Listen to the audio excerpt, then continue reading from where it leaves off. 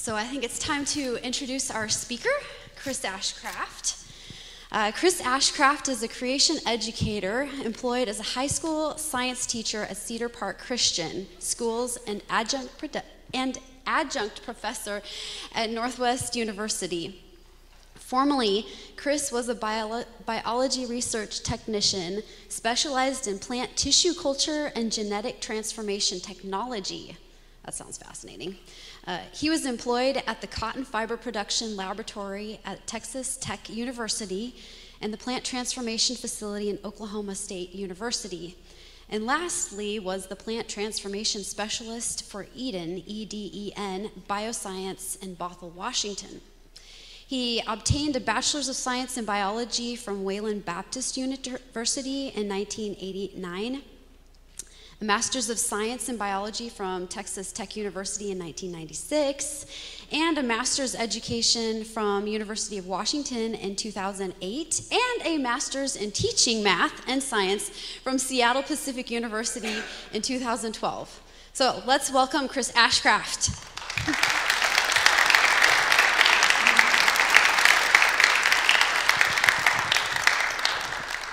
Thank you much, thank you much. I always love coming. It's just a tremendous group. I don't know if you don't know how unusual this is, but this is very unusual. The amount of the attendance that you have, the leadership that you have that's responsible for these programs. I mean, this is just very, very atypical. And I hope you're blessed by it all or know that you're blessed by it all because truly you are. I don't want to plug it, but if you haven't read Milt Marsh's book, that's a tremendous historical book, with the Emperor Has No Clothes or something. I might be butchering the title a little bit, but I read it several years ago, and I have referenced that numerous times over the years to be able to get it for such a price and have a tremendous work. I'm just saying, tremendous work.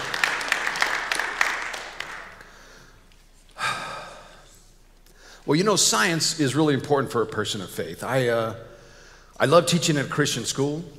Being able to teach science at a Christian school, I could not do otherwise. I could not ethically teach at a public school, at least being that I teach life sciences. I could not ethically be forced to teach a bunch of young people the lies that are being fed to them today. I mean, terrible lies. I'm actually just put together a new presentation. We may get around to it next year that's titled The False Teachings and Frauds That Convince the World of a Terrible Lie, Evolution. Because it is a terrible lie that's being taught today. They're teaching these young people that the world just formed all by itself magically and they're nothing but a bunch of evolved apes. It's a terrible lie. So science is very important for us as a person of faith because we need to be able to be a witness today. We need to be able to address those lies. We need to be able to counter them with arguments, the true interpretations of scientific findings. Because remember, what in reality they're teaching are not facts. They're teaching us a speculative history of the world as though it's an absolute fact, but in reality they're just teaching us interpretations of findings to support their view, which is a false worldview of naturalism, of atheism. So science is very important for a person of faith for these reasons, but also it's very, very important because we got to remember that what we're studying, when we study is science, what we're learning about is God's creation. And it's a wonderful thing that He has made for us. And by studying His creation, you can develop a better appreciation of who your Father is, what it is that He's provided for us. You can see the love that He showered upon us by the study of His creation. We also need to remember that what we're studying is the Word of God. You can argue this, that there's the written Word, the Bible, there is the living Word, His Son, but He's also, the creation is the spoken Word of God. We're studying the Word of God. Psalms 33:6 says, by the word of the Lord were the heavens made, their starry host by the breath of His mouth. Proverbs 3:19, the Lord by wisdom founded the earth, by understanding He established the heavens. We're studying the Word of God. Well, the wisdom of the Word of God is evident in the complexity of the universe, which runs just like clockwork. Rather than chaos, we've discovered the very opposite, that what we have is a cosmos, the word meaning an ordered universe. The universe is ordered. Scientists have described this precision through what are known as scientific laws.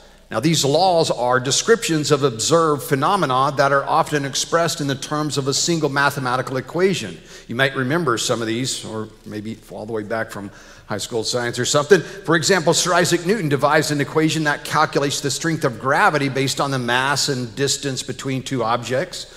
Or his famous second law of motion, force equals mass times acceleration, or Einstein's equals mc squared, his mass energy equivalence formula, or up at the very top you'll see the ideal gas law if you've had some chemistry. Well, it was in fact the belief in a lawgiver that was the basis for the concept of the scientific law. That the cosmos would be governed by unchanging constants flowed rather freely from theism, rather than randomness, chaos, and disorder, as one would expect from a universe birthed out of a great cosmic explosion. What we see is clockwork precision governing the cosmos at every level. Sir Isaac Newton is well known as being a believer of science. A great many quotes from Sir Isaac Newton profess to his belief in God. I gave you a QR code there if you wanted to snap a few more quotes from Sir Isaac Newton. In addition to being the founder of many of the scientific laws, he was the co-discoverer of calculus. Not the co-inventor, as it's often stated, because we did not invent mathematics. We simply discovered that mathematics governs the physics of the cosmos. In fact, prior to the 20th century, the majority of scientists and most of the founding fathers of the various science disciplines believed that the God of the Bible created the cosmos and were very committed to the existence of God. And for most, Christianity. People like Johannes Kepler, Robert Boyle, Copernicus, Galileo. Moreover, because they believed the cosmos was designed, they expected that it would be intelligible to the human intellect, which led to what we call the scientific revolution. The scientific revolution is due to the fact that at this period of time, so many of the world's scientists were believers in God. See, when your worldview is correct, when your interpretation of the world is correct, you're going to interpret findings correctly more often than not. As we are today in a day when science is dominated by the false worldview of naturalism, science in a way is stagnated, particularly in some areas like molecular genetics. They have to stumble across a discovery, an important discovery, instead of their worldview leading us there. For example, only a person that believes the universe was birthed out of a great cosmic explosion would believe that anything that exists does not have a purpose. But if you believe that the world was created, that it was made by a living God, then in genetics, for example, you would never assume that there is such a thing as junk DNA. But that was a governing cosmos for a governing concept for a great many decades within the geneticists, molecular geneticists, that the vast majority of the genome was junk. But now we know conclusively that there is no junk DNA. This was overturned by a research project called ENCODE. There was an international research project called ENCODE that studied the areas of the genome that were believed to be junk DNA and have found purposes for all of these. Most of them were regulatory in nature. Well, in addition to the cosmos being governed by mathematics, there being mathematics behind the physics of the cosmos, we have also discovered that information governs the biological world. Biological information exists in the cells of all living organisms as this complex molecule we call DNA, deoxyribonucleic acid, shown here. This molecule carries complex coded instructions for the assembly and use of proteins in cells. And proteins are the machinery and the material that make life possible. Proteins do everything. They're molecular machines. And for many, they are the building blocks. Your hair and your fingernail, for example, are made of pure proteins. Today, everyone acknowledges that DNA is information. This is not a contested assertion. Even Bill Gates said it's by far the most sophisticated program around. DNA is information. Well, the fact that DNA is coded information causes it to stand as the single most powerful argument for intelligent design that exists. Because in all human experience, invariably, information has been found to come from only one source, and that's an intelligent mind. Since intelligence is the only known cause of specified information, the presence of such information in cells points definitively to a designing intelligence behind life on Earth. Something that scientists should have concluded long ago, because that's how science is supposed to work. You're supposed to use your past knowledge and experience to inform your observations and reach conclusions. In all past human experience, we've only found information come from an intelligent mind. When it was discovered that information was there in cells governing the very processes of life, it should have led to at least a hypothesis that there was a mind behind life on Earth. But they just turn a blind eye to their discoveries. Well, the amount of information packed into each and every cell is truly mind-boggling, and I want to illustrate this for you. Now, humans have 46 chromosomes, these long strands of DNA we call chromosomes that are in cells. We have 46 chromosomes that range in size from 1.7 to 8.5 centimeters in length. We have 46 of them in each cell. If you take all of the DNA strands in one cell and attach them end to end, it would form a strand that's about 6 feet long. Well, we have about 100 trillion cells in the human body total. About 40% of those are believed to be bacteria, which brings us down to about 60 trillion cells in the human body.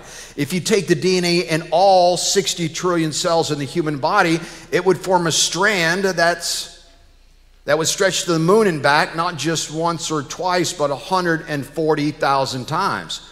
A strand that is in fact 67 billion miles long. That's how much DNA, how much information there is in the human body.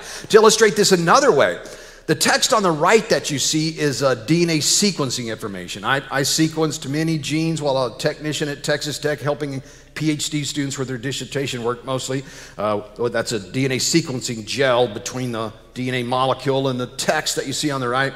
But what the DNA code is abbreviated with the letters A, T, C, and G, standing for the 4 main nucleotides that make up DNA: adenosine triphosphate, thymidine triphosphate, etc. And so we abbreviate these with the letters A, T, C, and G. Well, and those letters represent the individual steps or rungs along the DNA strand that kind of looks like a ladder.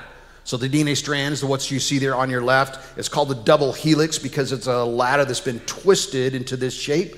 Well, each step or rung along that ladder is made up of one of these 4 molecules we call nucleotides, which are the A, T, C's, and G's. And what you see there is DNA sequencing information. If you take one of your genes and determine the order of the A, T, C's, and G's, that's what you see right there. Well, if each of those letters is taken to be equivalent to the letters in our alphabet, then the amount of information in one human cell would fill 1,000 books. Letter per letter, A, T, C, and G. If those letters are equivalent to the letters in our alphabet, the number of nucleotides in one human cell would be equivalent to that which would be found in 1,000 books. Or to put it another way, a little pile of DNA, 2 millimeters in size, the size of a pinhead, would fill 500 stacks of books reaching the moon, or a single stack of books 93 million miles high. It's an incredible amount of information. A little clip from God of Wonders.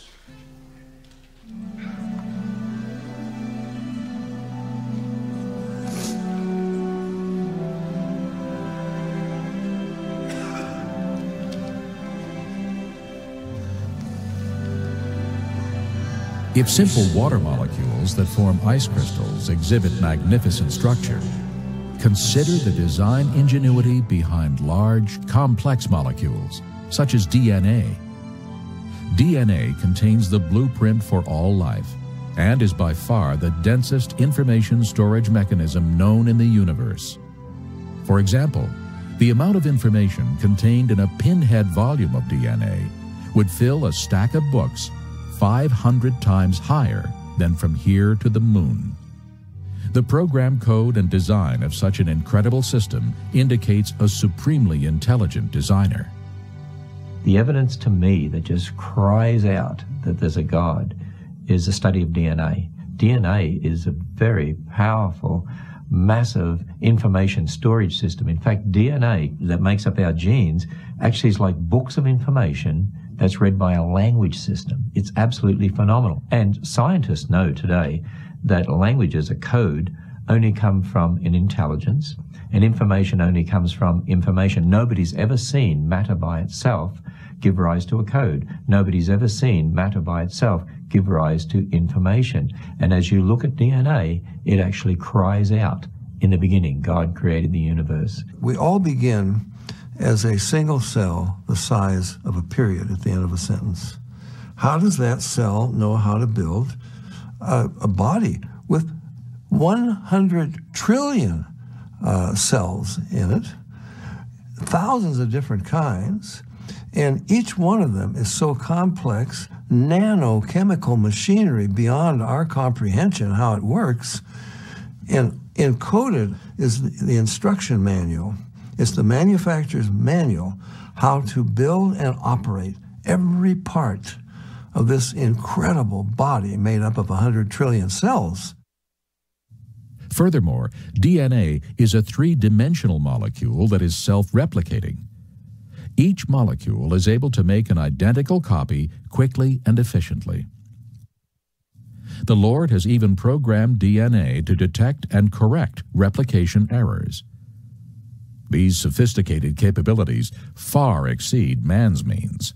God has created the DNA molecule in such a way that it is self-correcting. There are special proteins called enzymes that go up and down the DNA molecule looking for and making repairs on a minute-by-minute, second-by-second basis.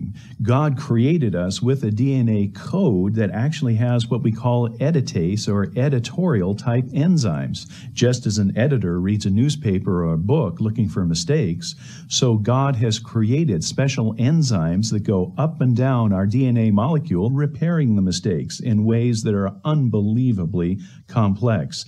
There are many examples in creation of things that demonstrate the biblical God. One would be in our very DNA. Our DNA has information in it.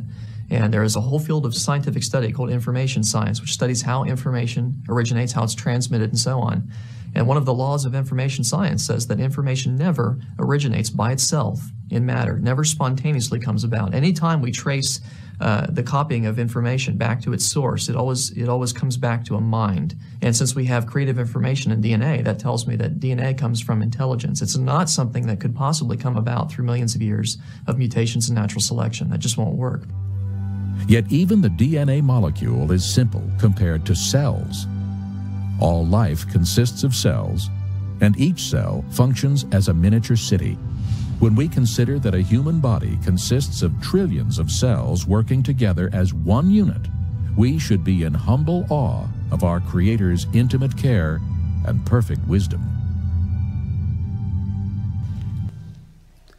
Well, despite the overwhelmingly powerful evidence for intelligent design that exists with this information that's been discovered in cells, scientists today that are committed to their worldview of naturalism simply refuse to acknowledge the obvious implications of these observations. Francis Crick, shown here, is the co-discoverer of the DNA helix, one of two scientists that actually worked out what the shape of the DNA helix looked like. He won the Nobel Prize for his discovery in 1962. But states this: biologists must constantly keep in mind that what they see was not designed but rather evolved. See, some people don't want to believe what the evidence clearly shows. They want to believe there is no God and have to, how often? Just everyone's, have to constantly keep in mind that what they see was not designed but rather evolved. Constantly remind themselves, because the evidence for intelligent design, the evidence for design in the living world is so overwhelming. You have to constantly, as a research scientist, constantly remind yourself that there is no God. Well, one reason for such a statement by Francis Crick is that today we know that the cell is vastly more complex than previously understood. Drawing an analogy to describe the complexity in the cell from our own experiences is difficult, because nothing in human experience compares to the complexity that's been discovered there. Our marvels of modern technology pale in comparison to the complexity we find there. Only something as large and as complex as a city, miniaturized down to a microscopic scale, could even serve as an analogy for some aspects of the things we've discovered in cells. But truly, we can draw some analogies. The cell has a cytoskeleton, like the girders and the beams and things that we use to make our various things in cells. There are highways within the cells that assemble and disassemble.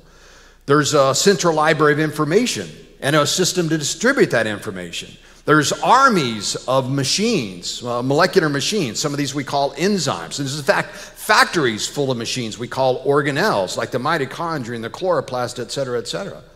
But this is far more complex than a cell than a city, because this is a city, if you will, that can make a copy of itself within 20 minutes. Bacteria, under optimum conditions, can grow and divide about once every 20 minutes. And many cells have the ability to move. You can move from one location to another, by far more complex than even our cities. Well, the numerous molecular machines have now been discovered which simply could not have evolved because they're irreducibly complex. They will only function when each and every part are present and assembled together.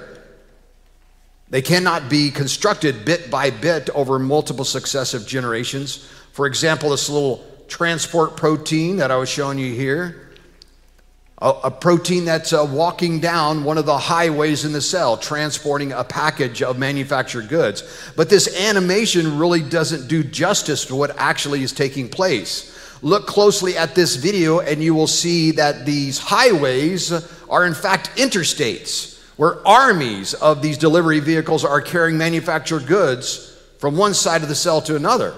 They are involved in intercellular transport, delivering materials from one cell to the next. Armies of those little kinesin walking robots traveling down one of the highways, or in this case, interstates of the cell. Many molecular machines have been discovered that are irreducibly complex. Another important molecular machine is the ATP synthase. This is a turbine engine built from 500 separate protein subunits. 500 separate genes were necessary to construct this.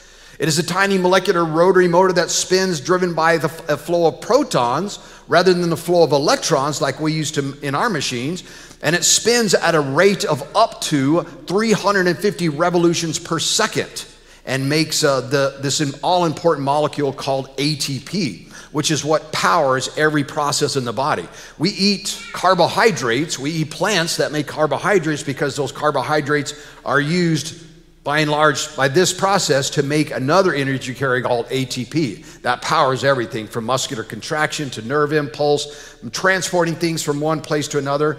To understand the importance of this, the average human cell in the human body makes about 10 million ATPs per second, and will consume and you will consume and remake half your body weight in ATP every single day.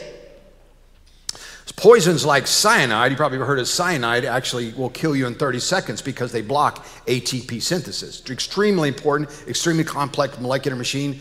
A little clip from CMI on the ATP synthesis. ATP is produced by a tiny molecular rotary motor, rotating at up to 7,000 RPM. These are so small that 100,000 would fit side by side in a millimeter. A current of protons drives the motor, unlike man-made electric motors which use electrons. This portion of the enzyme is where adenosine diphosphate is combined with a phosphate ion in the presence of a catalyst to produce ATP, which is then released, making way for the next cycle. A top view of the enzyme shows the sequential operation. Almost every biochemical process in your body requires ATP. Such a nanomachine exhibits all the characteristics of super-intelligent design. ATP is vital for life, and many of these motors were needed before the first living cell could exist. An evolutionary impossibility. Another important molecular machine is the flagellum. Now, the flagellum is basically an outboard motor that many cells use to move themselves through aqueous solutions, in this case, bacteria. Now, if you look how fast these bacteria are moving, they can move using this flagellum at about 60 cell lengths per second. If you compare this with something like a cheetah in the same terms, body lengths per second, the bacteria would be moving something equivalent to 164 miles an hour. The flagellum is a nano machine that is built using information from approximately 50 different genes, each of them in multiple copies ranging from just a few to some others in tens of thousands. The bacteria, in fact, constructs this complex nanomachine more efficiently than any human design process. It is, in a word, the world's smallest rotary propulsion system. It has constructed of proteins rather than metals or alloys like we make our machines out of, but it has many of the same parts we put in our machines. It has a rotary motor, it has bushings, a drive shaft, a rotation switch regulator, there's a universal joint, and in this case, a propeller that's made of a helical substance. Well, discoveries of these machines in cells has shown conclusively that Darwin's predictions were horribly incorrect. In The Origin of Species, Darwin said, if it could be demonstrated that any complex organ existed which could not possibly have been formed by numerous successive slight modifications, my theory would absolutely break down. But I can find out no such case. Well, molecular machines are just that. They're irreducibly complex. It cannot be built in a step-by-step manner over many different generations. Their discovery should have caused Darwinism to absolutely break down, but instead they turned a blind eye to them, refused to acknowledge what they imply, and continue to teach evolution as though it's an absolute fact. It's unconscionable. Well, what God has made is really amazing. And again, by learning about His works, we can arm ourselves with the better arguments to use against these false teachings of our day, but also develop a better appreciation of who our Heavenly Father is. And for this, we live in a very fortunate time. Recent advances in technologies have allowed us to see parts of God's creation never before seen. Never before seen. Powerful microscopes like the electron microscope shown here can magnify things up to 100,000 times. 100,000 times. A standard classroom microscope magnifies things to 400 power. At such magnification, we can see exquisite detail. To illustrate this, I want to first show what diatoms look like under a standard optical microscope. These are diatoms, a single-cell algae that makes a cell wall for itself out of silica. And those cell walls have these beautiful geometric shapes. Beautiful geometric shapes. Those of you that are gardeners that maybe use diatomaceous earth probably didn't know what beautiful creatures diatoms really were. Well, let's look at some of these diatoms under one of these big electron microscopes. At this level of magnification, the engineering evident on just the surface of cells becomes abundantly clear. What it is that God made is amazing. But again, no one has ever seen these before. But of course, some things you might not really want to see under such magnification or know that they exist, like dust mites. You might not want to know that when you're working in the garden that dust mites might be crawling all over you, or in your bed with you. You may not want to know about these things. Or maybe some of these things, under this magnification look straight out of science fiction. Look at these things. Yep, those are real. Those are real. I mean, the fish parasite in the lower right looks like something out of the movie Alien. If you remember the movie Alien with Sigourney Weaver, like one of those heads. Good grief. Sometimes you may not want to know what's out there, but incredible it still is. Well, electron microscopy has been used to discover some remarkable engineering in the biological world. Recently, scientists at the University of Cambridge discovered a remarkable design feature in this tiny little insect called a leaf hopper, published in just 2013. Well, it jumps as its primary mode of movement, similar to a flea, and does so over incredible distances and speeds, thought to exert somewhere between 500 and 700 G-forces during its jump. As such, a mechanism to critically control the timing of its legs is necessary, because if one of its legs fired just a microsecond before the other, it would enter what's called a yaw rotation during its powerful jump. Well, to accomplish this precision jump, the leaf hopper was designed with hind leg joints with curved cog-like strips of opposing teeth that intermesh and rotate just like the mechanical gears in our bikes or cars to synchronize, in this case, the animal's legs when it launches into that jump. Well, Malcolm Burrows, the lead researcher at the University of Cambridge, remarks on the design features. He says this, quote, the gears in the Isis hind leg bear remarkable engineering resemblance to those on every bicycle and inside every car gearbox. Each gear tooth has a rounded corner at the point it connects to the gear strip, a feature identical to man-made gears, such as bicycle gears. Essentially, it's a shock-absorbing mechanism to stop the teeth from shearing off. The gear teeth on the opposing hind leg lock together like those in a car gearbox, ensuring almost complete synchronicity in leg movement. But of course, this extraordinary illustration of design in God's creation is dismissed as an evolutionary artifact. Malcolm Burrows states this: these gears are not designed, they're evolved, representing high speed and precision machinery evolved for synchronization in the animal world.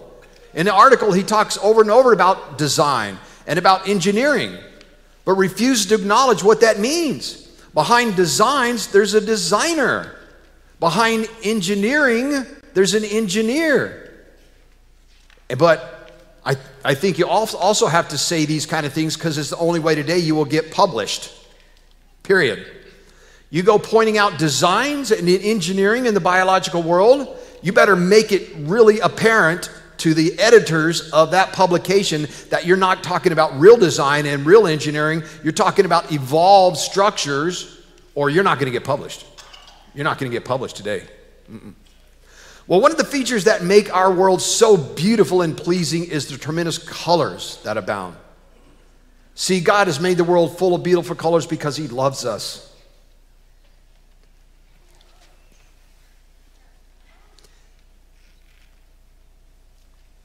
I don't know. As I get older, it's sad that we become so desensitized to things that are around us, you know. We become desensitized. You stop looking at the beautiful sunsets or the beautiful mountain scenery in the background. You stop looking around, but I've started rekindling my awe of the works that God has made. We can see His love.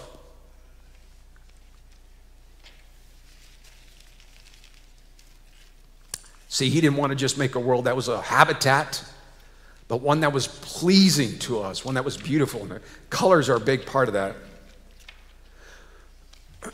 But perhaps, you know, you could also argue that perhaps the colors were one of the ways that He revealed His divine nature to us. There's a lot of color described in God's throne, in the streets. Well, the various colors in the creation are made by combining photons of light from the three primary colors, red, green, and blue. Pigments do this by absorbing some of the wavelengths of photons, but reflecting others back. So plants that look green to us are reflecting back the photons of light that are green to us and absorbing the others for use in photosynthesis. Well, the pigment melanin is one of these common and ubiquitous pigments in the animal kingdom, and we have them, and that's what gives us our various shades of brown is the pigment melanin. And this butterfly, he has the pigment melanin that gives him brown on the bottom side of his wing, but on the top side of his wing, he's blue. And researchers come to find out that he doesn't have any blue pigment. Instead, the blue color is produced by what's called controlled iridescence. Now, iridescence can be seen in things like soap bubbles that reflect back various colors of light, but in the blue morpho, there's not various colors reflected back, but a uniform shade of blue. If you tilt them a little bit, you can see some purples coming at you in there, but it's a bright and brilliant uniform shade of blue. Well, in 2001, using one of these high-powered scanning electron microscopes, they discovered the mechanism behind the color produced by the blue morpho. Now, all butterflies and moths have scaled covered wings. That's what their name means. Lepidopteran means scaled wings. These are normal butterfly wing scales shown under one of these powerful electron microscopes going up to 200 power and now to 1,000 power and now just one scale at 5,000 power where you can see the long beams supported by what we call joists along their length. Well, when they when they looked at the blue morpho scale, it didn't look like this. The joists weren't there, or there was only a piece of a joist. It had long beams, but the joists would appear to be broken. So they did a cross section of it to take a look, and what they realized was the joist was actually a reflective surface, and that there were multiple of these reflective surfaces going down the length or side of this beam. And these reflective surfaces, because they're in successive layers, intensified the color using what's called a tetrahedral or diamond-like structural arrangement of the scales. Those multiple reflective surfaces allow the blue morpho design to intensify the color through what's called constructive interference, wherein the light waves complement each other and strengthen the reflection. The effects of this iridescence create a much more uniform color than ordinary pigments ever could. And a number of people have now designed technologies that are colored based on the designs of the blue morpho. Well, cephalopods, my last example of a color in the biological world, are the cephalopods. Now, these guys are the absolute masters of color, and they include both your octopus and your squids, and the cuttlefish seen here. They change their color, creating complex patterns that they use to communicate with each other. Squids are clearly communicating with each other by creating these complex patterns on their side. They'll be showing patterns to the squid on this side, but nothing to the squid on the other side. And they also use them to actively camouflage themselves. Well, animals have multiple technologies available to change their color, but cephalopods have all of them. They have every single technology available in the animal kingdom available in this one organism. They have chromatophores, which is what you're seeing in this video right here. Think about the chameleon, changing colors of the chameleon. That's what chromatophores do. These are actually fish scale chromatophores that you see here, but they are cells, elastic sacs inside of cells that can be stretched out, full of pigment, and these pigments can be stretched out to make the whole cell look like that pigment, or they can be shrunk up so you can hide the pigment. But they have multiple technologies. They have iridophores. These are tiny stacks of plates that produce iridescent color like the blue morpho. They also have plates that reflect back surrounding light to help them match the surrounding light and camouflage themselves that way. And they also have bioluminescent structures. If you know what bioluminescence is, the light that many animals and microbes can produce. Your jellyfish down in the deep dark are tremendously colorful, looking like spaceships, flashing all kinds of reds and blues, and it's incredible. But not only can the cuttlefish and other cephalopods change their color, they can also change the texture of their skin. And by doing both, can match vegetation, gravel, or coral perfectly. This is the same cuttlefish on the left versus right side. Watch this octopus as he decides he wants to become a piece of seaweed and just settles down there and boom, blend into their surroundings, something they can do almost instantly. Well, cuttlefish can, however, either use this ability to actively camouflage themselves or to do something else pretty bizarre. And this is a cuttlefish trying to catch up to a crab, and he'll change the texture of his skin, making it bumpy. He'll throw up its arms to try to match the surrounding coral. But crabs aren't fooled because coral don't swim. Yeah, the coral doesn't swim at you, so when you see a big chunk of coral swimming at you, you know, you're not really fooled. But if you can't fool the crab with your active camouflage, you can do something else if you're a cuttlefish. And that's, you can put on a light show to mesmerize your prey, a form of hypnosis, if you will, to stun your prey into freezing for a moment on this weird spaceshipy light show thing hovering above you, just long enough for your arms to come in and grab you. Watch. Now that's the cuttlefish putting on that light show. That's not reflection from the surface. Look at that. It reminds me. Remember the old the movie The Jungle Book? If you remember the old Jungle Book movie, there was a snake in Jungle Book that catch Mowgli and put him up in his coils up in the tree trunk, and then was it Khan? I think his name was Khan. Shere Khan was a tiger, and I think Khan was the name of the snake. And then he would hypnotize him with his eyes. You know, I guarantee the producer of the movie The Jungle Book did not know that there were really animals in nature that did such a thing. Well, God spent an exceptional amount of time making animals, one full day making the flying creatures and sea creatures, and one full day making the land animals and humans. Incredible design can be seen in their study, from the microscopic to the very massive.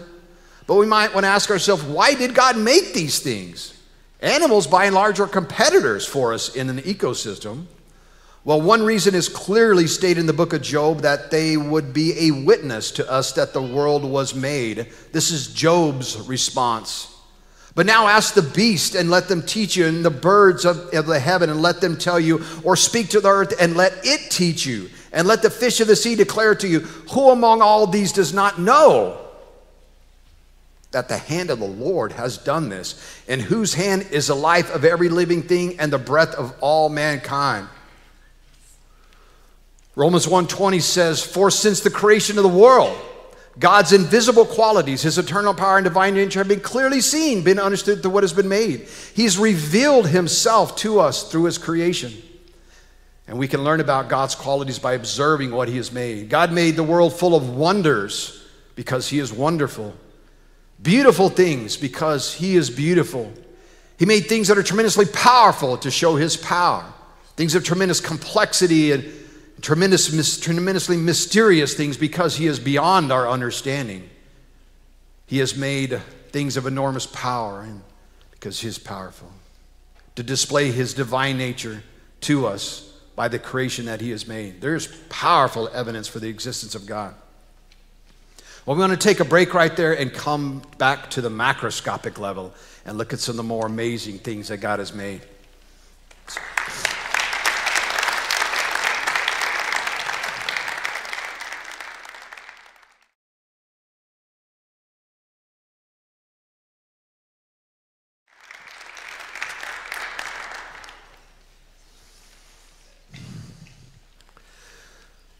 Well, again, I think if anyone looks at the world around them, they can see that God didn't just create a habitat for us, a place to live.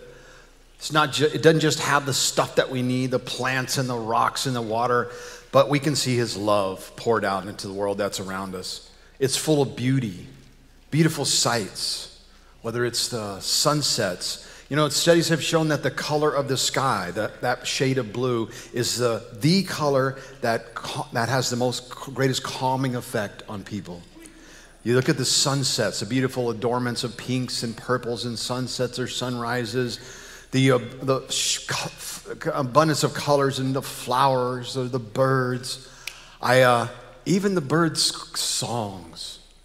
I mean, right, the birds are kind of coming back right now, and all the songbirds, and I have my own personal favorite songbirds, the Swainson's thrush. You just look at the world that's around you, whether it's the sights or the sounds or the smells or the taste. You can see God's love poured out for us.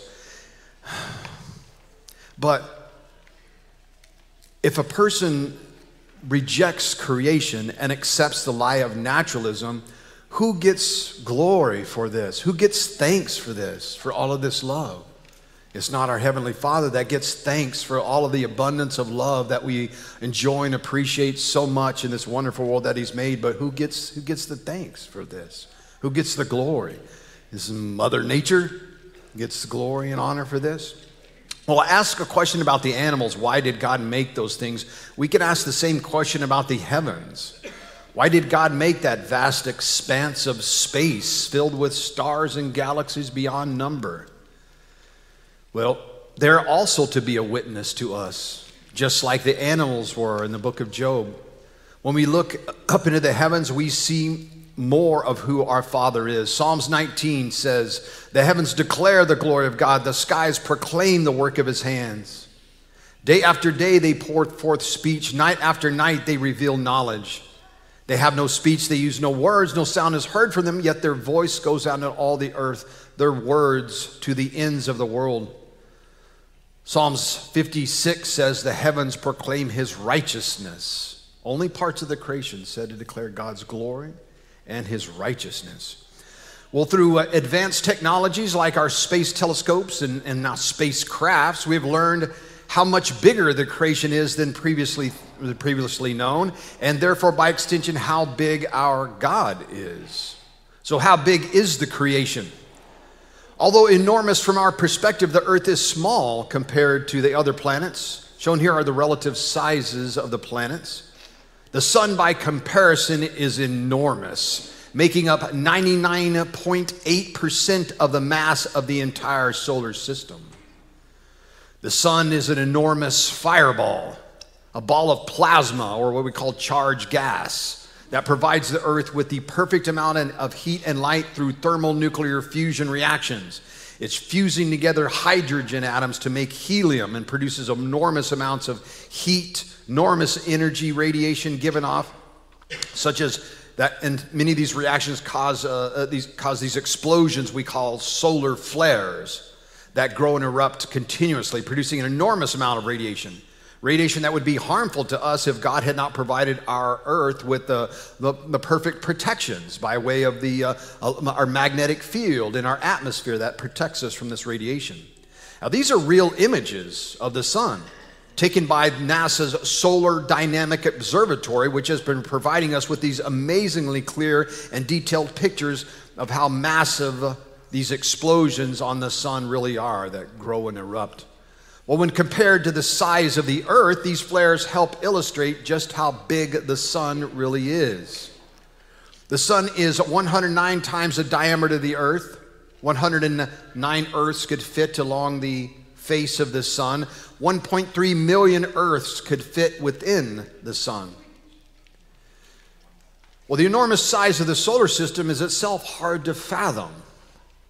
If you reduce the size of the solar system to 1/billionth of its present size, the Earth on that scale would be the size of a grape, and Jupiter would be about 5 blocks away.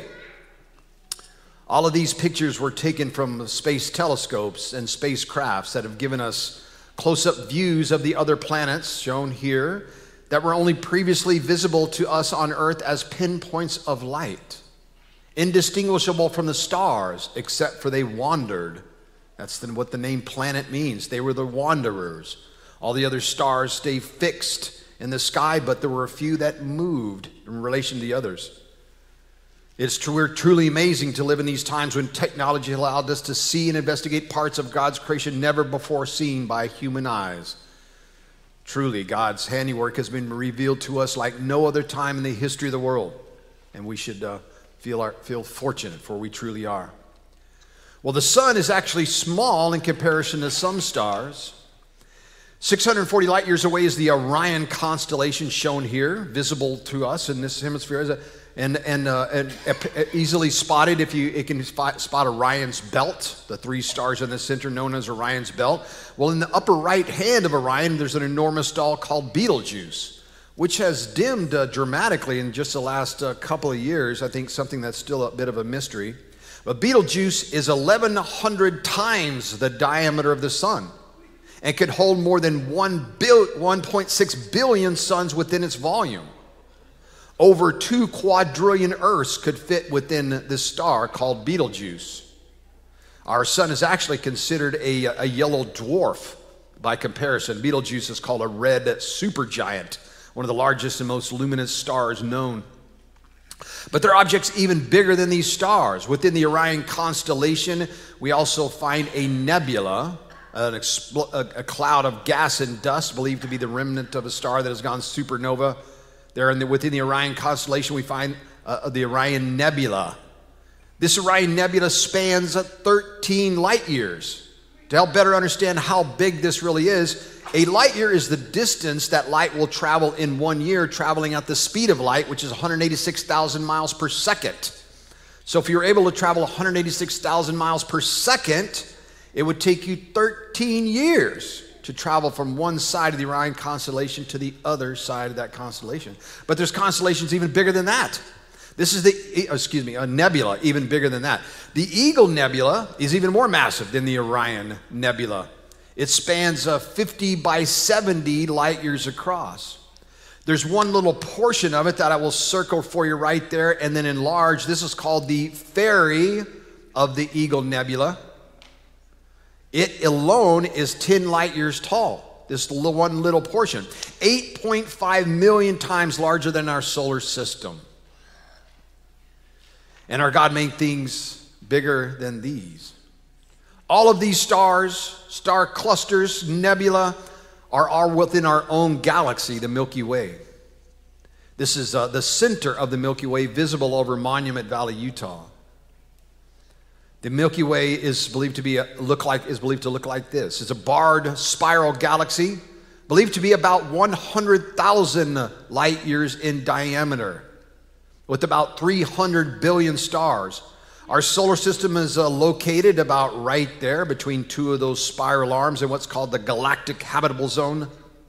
For a size comparison, if the galaxy were the size of North America, the entire solar system would fit into a coffee cup. If we left the Milky Way traveling at the speed of light, it would take, again, 100,000 years before the full shape of the galaxy would become visible. We would have to, again, Milky Way is so large that if viewed from this distance, it would appear almost motionless. It would take 100,000 years before we can even see this shape start to appear. A whole human lifetime would pass with no apparent change in the Milky Way. However, galaxies like ours are not stationary. It is a spiraling galaxy. It is estimated that our solar system orbits the galaxy center at near 500,000 miles per hour. Again, our solar system is traveling around the galaxy at an average speed of 500,000 miles per hour, with the sun dragging the planets in tow. This is a model of the solar system now referred to as the helical model of the solar system, which better describes this motion. Did you know you were traveling at 500,000 miles per hour? And your hair isn't even blowing. Isn't that amazing? Well, galaxies are massive structures, many with hundreds of billions of stars. One galaxy, I'll circle it for you right there and zoom in on it. One galaxy can actually be seen with the naked eye if you know exactly where to look. It was originally thought to be a nebula until Edwin Hubble established that it was actually a galaxy. Looks like a fuzzy star to the naked eye. This is the Andromeda galaxy, is the nearest large spiral galaxy to our own. It's only 2.5 million light years away, so it'll only take you 2.5 million years traveling at 186,000 miles per second to reach it, if you wanted to tour it.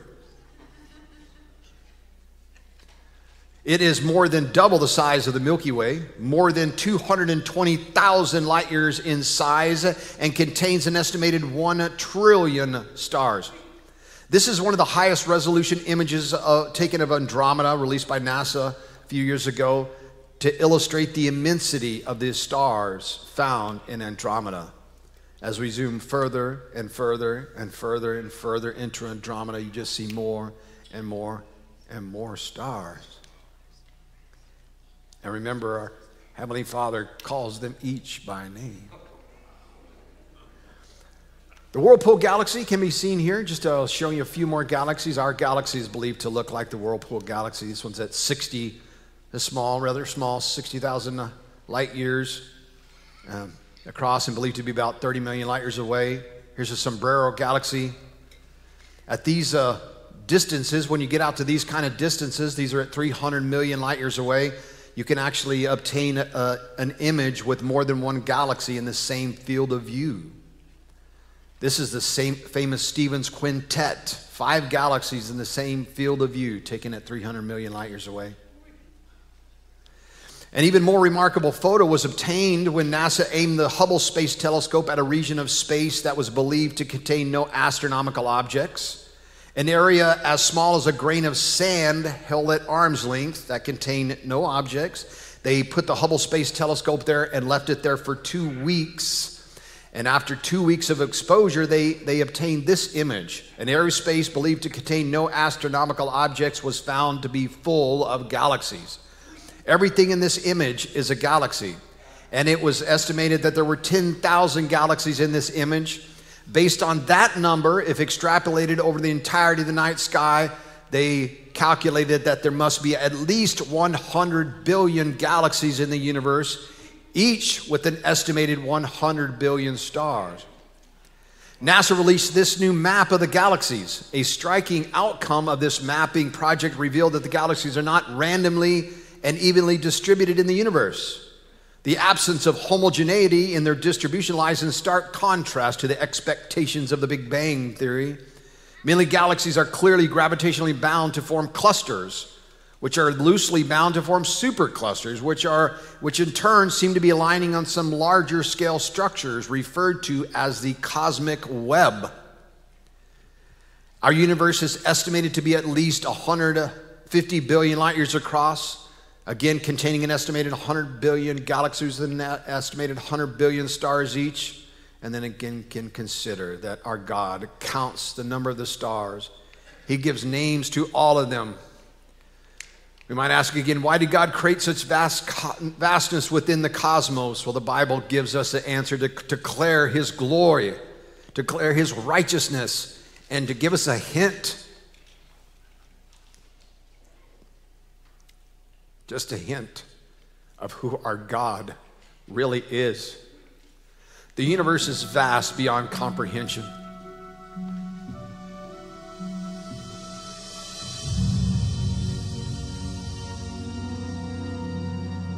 The visible universe contains more than 100 billion galaxies.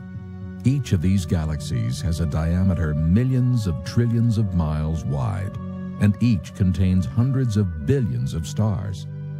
Though incomprehensible, it is now estimated that the universe holds over 1 billion trillion stars.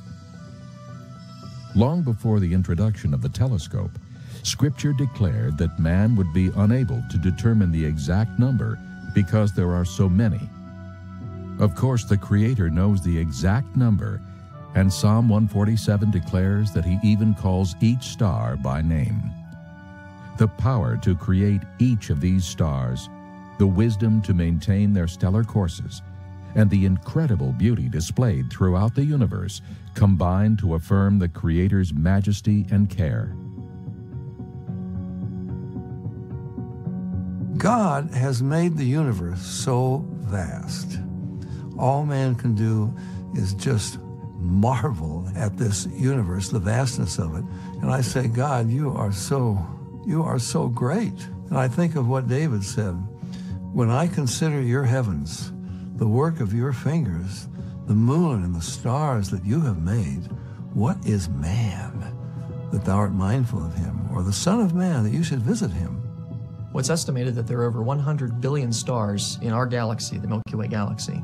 It's estimated that there are over 100 billion galaxies in the universe. The Bible tells us that as the heavens are higher than the earth, so are God's ways above our ways, and his thoughts above our thoughts. So chew on that for a little bit. Think about how big the universe is compared to the earth, which is just the head of a pin by comparison.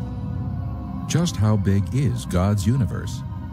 Traveling at the speed of light, 186,000 miles per second, we could circle the Earth 7 times in 1 second.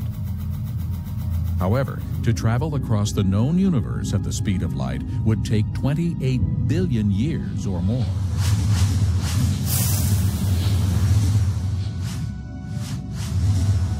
Today, most astronomers acknowledge that the universe appears to be expanding. This also agrees with the Bible, which says God stretches out the heavens like a curtain. There are some examples in the Bible of scientific foresight. One example that comes to mind in particular is in Isaiah 40:22, which talks about God stretching out the heavens as a tent or as a curtain. And you might say, well, that is written in a poetic way, so we got to be careful. And yet there are at least 10 other places in the Bible where it talks about this stretching out of the heavens.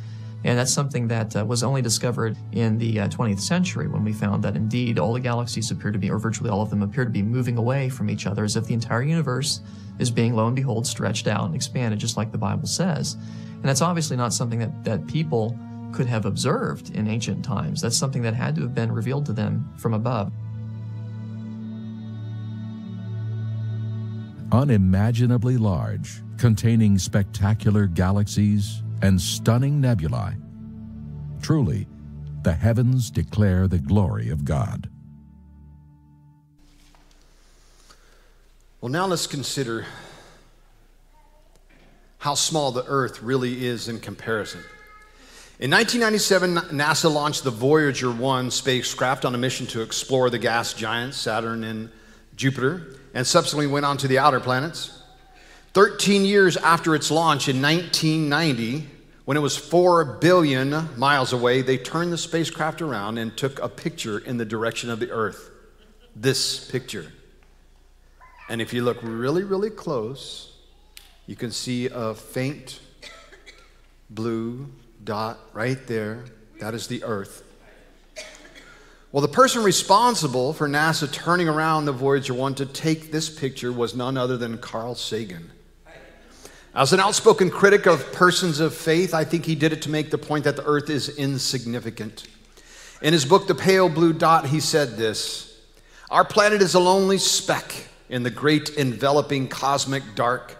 In our obscurity, in all this vastness, there is no hint that help will come from elsewhere to save us from ourselves." In his book, Cosmos, he said, "For as long as there have been humans, we have searched for our place in the cosmos. Where are we? Who are we? We find that we live on an insignificant planet of a humdrum star lost in a galaxy tucked away in some forgotten corner of the universe in which there are far more galaxies than people. But the truth is, our knowledge of the cosmos says the exact opposite. The world is so perfect and beautiful that it seems almost magical. A world like ours simply should not exist within the great enveloping cosmic dark, as Carl Sagan called it. In a universe of cold, empty darkness, a world exists that is perfectly positioned, perfectly equipped with just the right amounts of everything we need. God has made the world full of abundant evidence that it was created. So why can't these natural scientists see the truth? Remember, Francis Crick said he has to constantly keep in mind that what we see was not designed, but rather evolved. Romans 1:20-21 gives us some insight. For since the creation of the world, his invisible attributes, his eternal power and divine nature have been clearly seen, being understood through what has been made, so that they are without excuse. And then he continues. For even though they knew God, they knew there was a creator, they did not honor him as God or give thanks, but they became futile in their speculations, and their foolish heart was darkened. Professing to be wise, they became fools. Well, that is the nature of science today, shackled as it is by the teachings of naturalism. They can see the truth, but refuse to acknowledge the witness of their own eyes. See, everyone knows that God exists and has made the world. Psalms 9:16 says, "The Lord has made himself known." Psalms 14:1 says, "The fool says in his heart, there is no God." People know, but are willfully blinding themselves to the worldview of naturalism and evolution because it's an easier way to live. Living a life of righteousness before God is hard, requiring serious dedication and commitment. It's easier to live as the world lives, but living that way, you would live in constant fear if you understood that you would stand before God one day in judgment. The writer of Hebrews says, "It is a fearful thing to fall in the hands of the Almighty God." To not live in this fear, they have gathered around them a great number of teachers to say what their itching ears want to hear, that there is no God. They have turned their ears away from the truth and turned aside to myths, the myth of evolution, as Paul said in 2 Timothy 4. Ladies and gentlemen, it is clear from what he has made that God loves us and wanted to provide us not just a habitat, a perfect habitat, but also a home that is beautiful and wonderful, and then he watches over us daily. Psalms 33, "From heaven the Lord looks down and sees all mankind. From his dwelling place he watches all who live on earth. He who forms the hearts of all, who considers everything they do." He doesn't just watch you. He considers everything you do. Then consider that God who did all this loves us so much that he sent his only son to die so that our sins could be forgiven and we could have a relationship with him. And in doing so, defined what it really means to love. This is how we know what love is, that Jesus Christ laid down his life for us. Amazing love, truly. How can it be